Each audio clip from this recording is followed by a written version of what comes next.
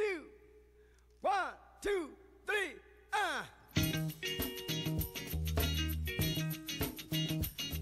Hot pants! Hey, hot pants! I would like to ask you 3 questions. First, a year ago here in Prague, I heard you say you were writing poetry that was almost comprehensible. What do you mean by this?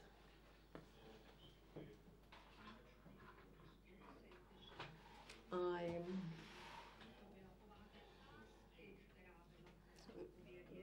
feel that this answer simply reflected the question I had been asked, although there was some humor, of course, in my answer.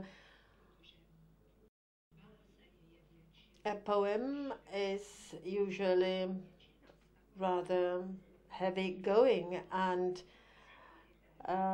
most poems, in fact, has something inherited in it. Most of it is related to the brevity. Most poems are very short. For example, we could look at the sonnets, so brevity and poignancy is something that is responsible for poems being rather difficult to understand. Very often we need to explain poetry. Very often we need to paraphrase poetry. There is hardly any narration in poetry. Usually there are no paraphrases. There is no paraphrasing of what had been said in the poem, and Herderlin speaks of closed art. And also your allusion makes me say that poetry is here to be commented on, to be remembered, to be stored in our memory, and to be forgotten again.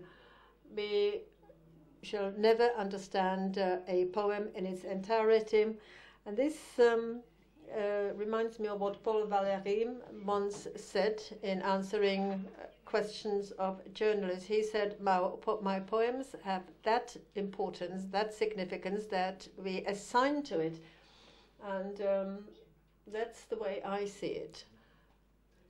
In other words, a poem, through its brevity, is a text that should be read again and again, and should be repeated, it should be read again and again. Is that what you're saying? I've got another question. This question is hardly original, but there is something that we have never discussed before.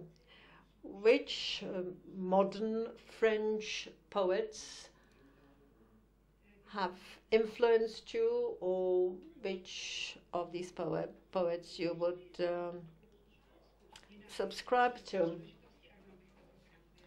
I would like to thank you for this question. Also, I would like to thank you for coming tonight.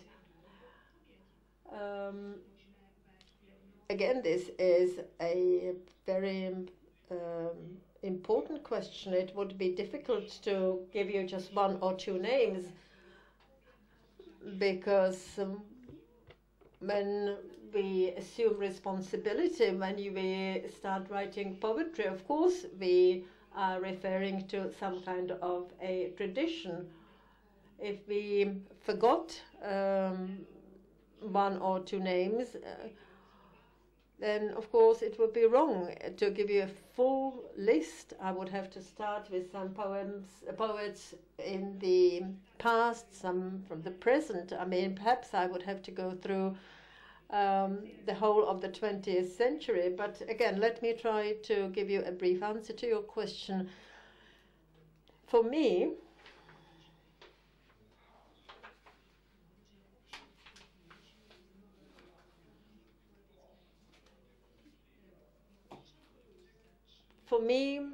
I'm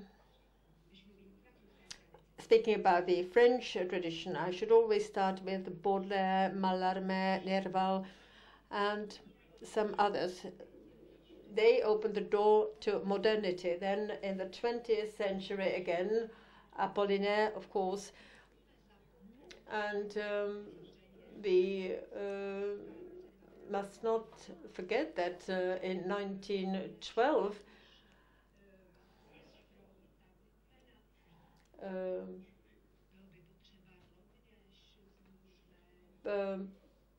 he wrote poems for Walt Whitman. We should also mention Paul Claudel or Valéry, writing between the two wars. Of course, we must not omit the realist poets, those other people surrounding Breton or who are in dispute with Breton. So what is the 20th century? Is it the onset of surrealism, and then in the latter half of the 20th century there is this new avant-garde? Those are my contemporaries. And here, of course, again, there are names that should be mentioned. Jacques Roubaud. These people are either my friends or my enemy, Danny Roche, and some others. And then this brings us to the beginning of the 21st century with its own story. Of course, we are all influenced by what we have read, what we are reading, and I would like to ask you whether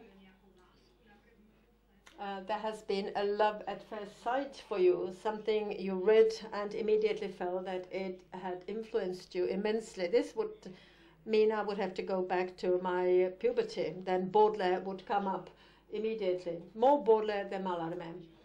Yeah, definitely Baudelaire rather than Mallarmé. That was at the time when I was a student.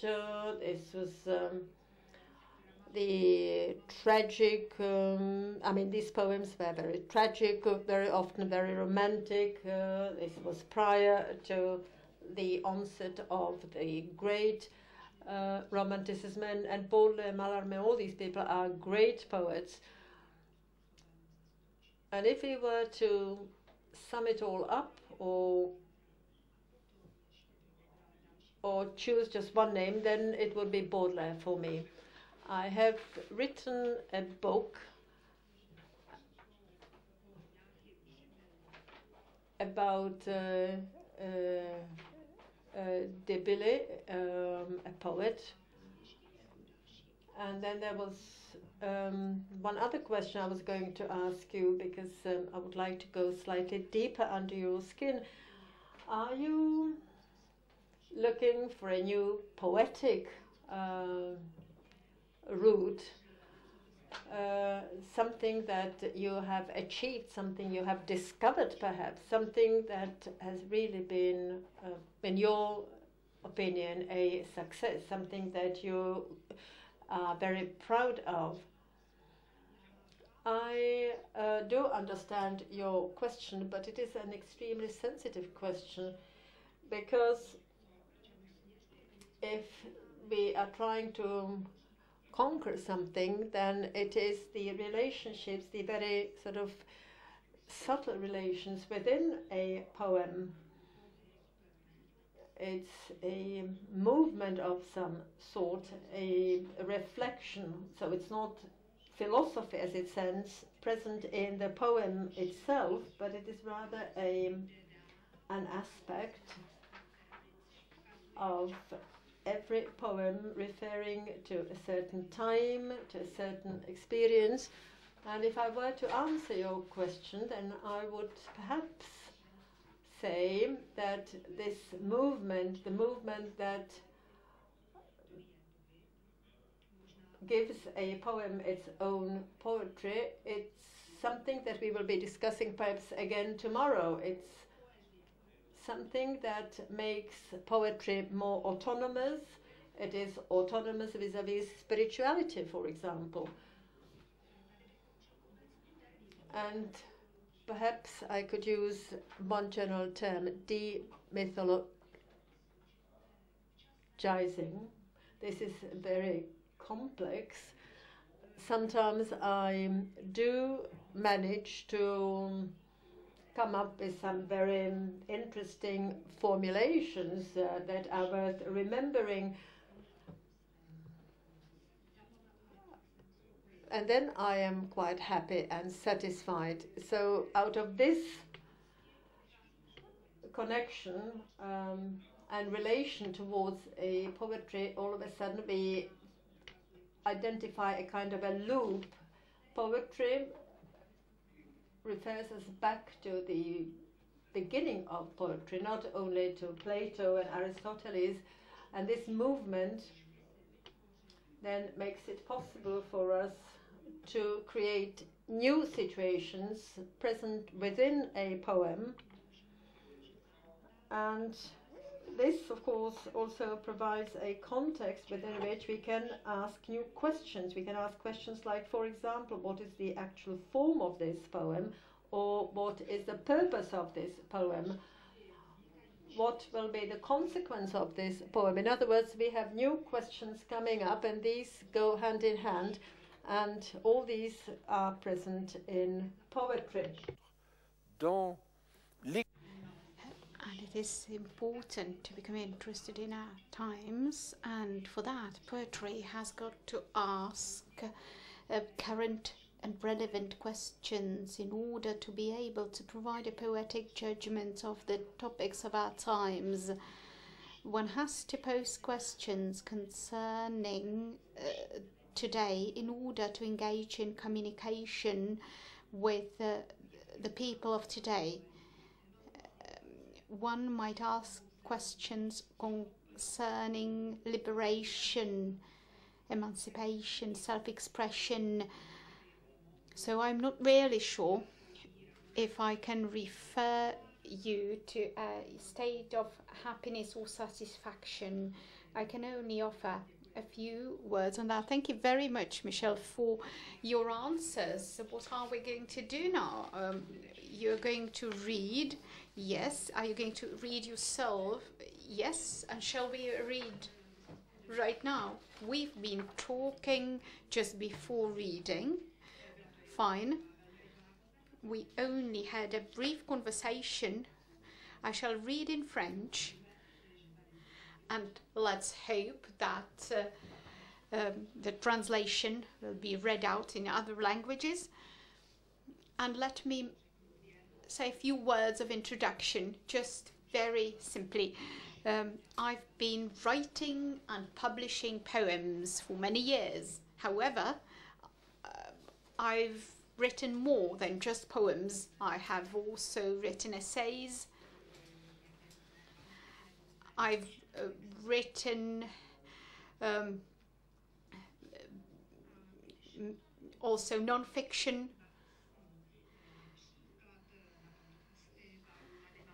And as regards poetry reading, and we can encounter a number of different literary forms, and a poem is something brief. Anthology, a collection of poems, poses a limit to the poem, because the poem first was in its own place inside a book, and then it's taken out of context and brought into a new context, a different context. So an anthology naturally can influence the message being delivered by a poem. And the fact that we are going to read only an extract of a poem can also cause damage to poetry itself. Nevertheless, I'd like to point out that for 30 years I've been publishing a journal entitled Poetry in Paris, and I've just been reminded of one thing. The aim of a journal which is devoted to poetry, which features translations of poems of our contemporary writers and poets of our times, and one can talk about the publishing of young or less young authors, and what is really needed is that there is a reflection, a poetry So the journal meets all those objectives. It is an integral part of my work. So I've warned you, and every warning is unnecessary. I can start reading poetry. Well, I need a microphone. No, I've got it already. We can hear you fine. So you can start reading right away.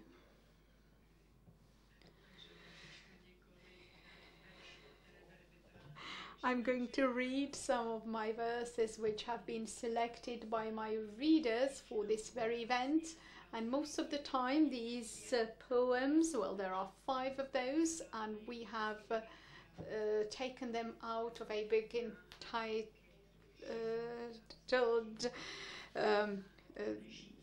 the Tombstone. It dates back to the 80s,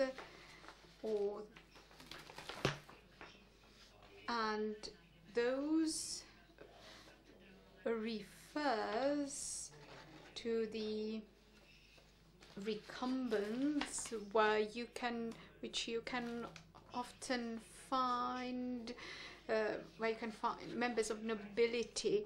The first is referred to as the edge. Why does beloved phrase recurred at the edge of the world once again? What is this edge? What is edge? To be on the edge. The edging in Baudelaire and the Princess Terrace in Rimbaud, with a view on the world and all of it, like having passed this way shall come back through that way. There is a misprint in French. It should concern everything. So now this is called the edges. What an effort, what a secret, what hands in a flesh among shadows and the close darkness of legs, what betrayals, what trust in the goodness of forbiddance, what a wicker work of fingers, what brashness, what acrobatic indiscretion, what despair to know, what a taste for this taste to succeed in deriving joy from pleasure, and that we may persuade it with wheedling, with bliss, to enter into comparison. Everything's dark, and yet dance in cadence, they cannot hide her joy. So that the share of pain incomprehensible to the living comes from this ledge of the edges of the outside, the reverse side of the slope where Bruegel's blind men drift at once here and out, side of here into the very hour of gaiety of binges of the austral down, outside always wind, movement that brings happiness, truths. Time is almost entirely dead, like an elm dying in Europe. I would like to substitute for this arboreal boldness some truths in rhythm of a happy conversation. Delinquency has only this aptitude anymore to recognize something in the lively thought of others. My enemies are not enemies. Dispersion of truths to infinity, like species less innumerable than taxonomies. All of a sudden they tolerate one another from where I stand. Do not fight, nor scorn one another. There was a season for that and the spectacle of plenty. Catachresis.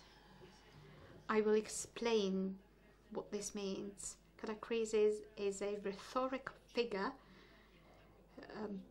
a phrase, a forced metaphor. One can say we might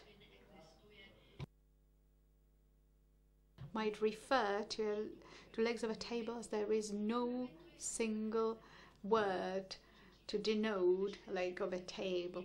So all our expression seems to be catachretic.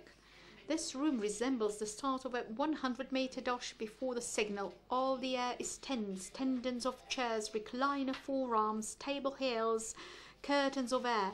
Everything is tense, waiting to hear the doorbell. your vibration. I'll jump if I hear you. I wait for you. Turning outside to inside over and over, turning the inside out. What he's waiting for is not there, visibly.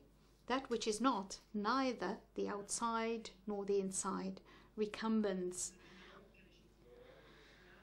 I keep losing you since the time in that hotel room.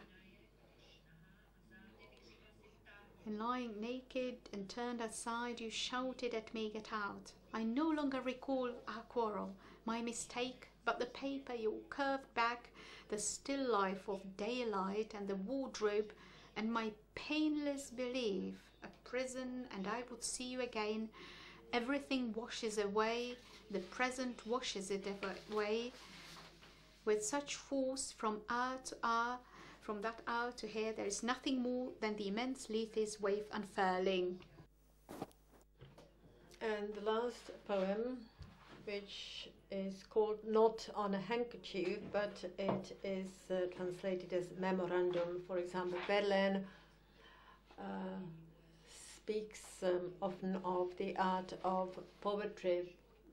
Here, in this poem, Memorandum is something reminding us that we are poets and there are certain ways of writing poetry. Memorandum, what has grounds to be goes not without saying, and what one cannot say, writing it is necessary. The part gives on to the whole, which gives the part.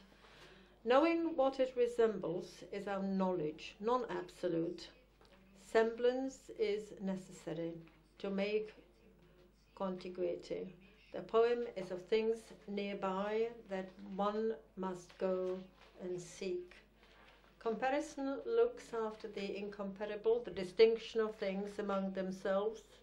Poetry forbids identification for the sweetness, rigorous of the like.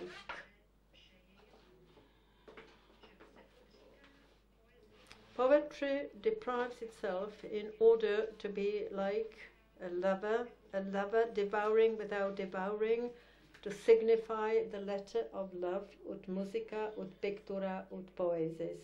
Constrained by body, thanks to the loss, to demote the senses to senses, depriving itself of what it lacks, the poem entrusts the want thereof to its language, and the blind man be named the seer. We shall never see the end. That's what I wish us, but open an emergency exit to get away without seeing the end, if all has always failed. And that's all.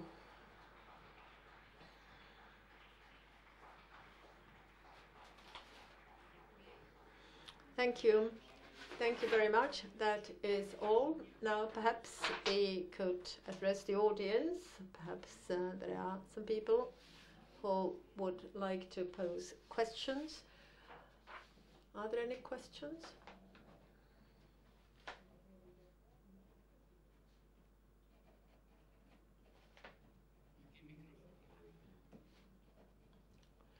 But in that case we would need a microphone, of course.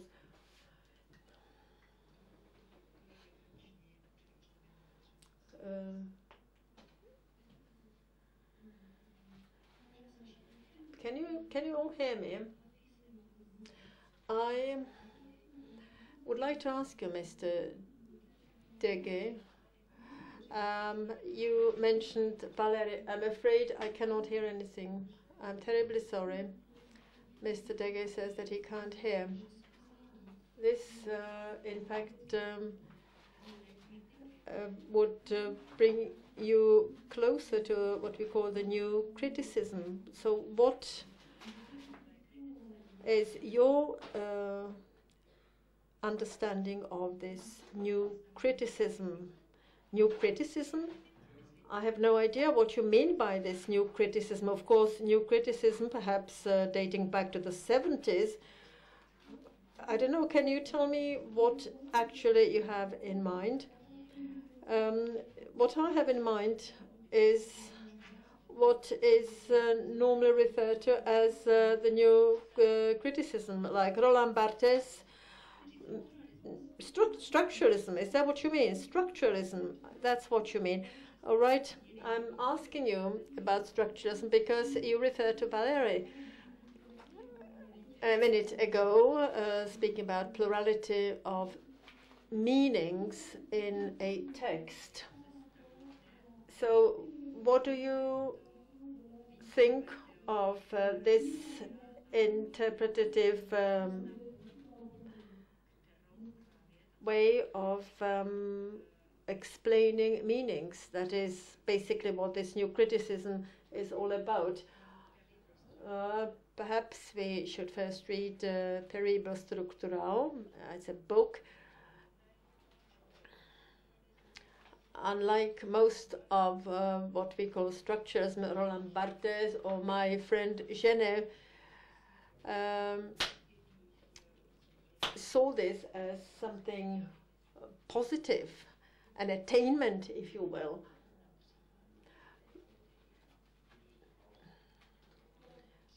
For example, they praise Lévi-Strauss for his interpreting Pessoa or some other authors.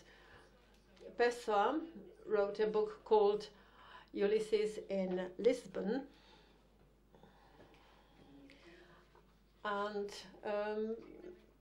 first we need to read this book, and then perhaps we can conclude that this interpretation suffices. What I would say is that this is an attainment, a gain of some sort, gain for poetry. That's not what I would call criticism. Roland Barthes, for example, speak of the zero level of writing, and he refers, for example, to metaphors. Roland Barthes says, I used to work as a literary critic. I together with Foucault and some others, and there were times when it was very modern to use metonymy, horizontal paradigms, while other things were considered not suitable. Some people would even speak of things being ridiculous. Metaphor and metonymy were considered to be tools. Metonymy, to use metonymy against metaphor did not make sense, did it? And now let's have a look at what Proust does. He uses metaphors all the time, but a metaphor is not that important for him. To go back to your question, there's one thing that I should mention. Clarice wrote a book about Proust. I mean, this book was published not a long time ago. And in this book, this topic is discussed, and metonymy is given priority over metaphors. So metonymy was often used by the so-called young poets who are now at least in their 60s, and these considered metaphors not suitable. On the one hand, we speak of pictures, but when we say a picture, we think of something we see on TV screens, but a picture is a way of comparing things. Of course, there are no photographs, no screens in poems. So whenever we speak about a picture, about a painting, we're talking about a thought that can address you, that can provide you some pictures, some paintings, some images of what we are surrounded by. In other words, I am in favor of all of this. I would not like to speak about Ricard here.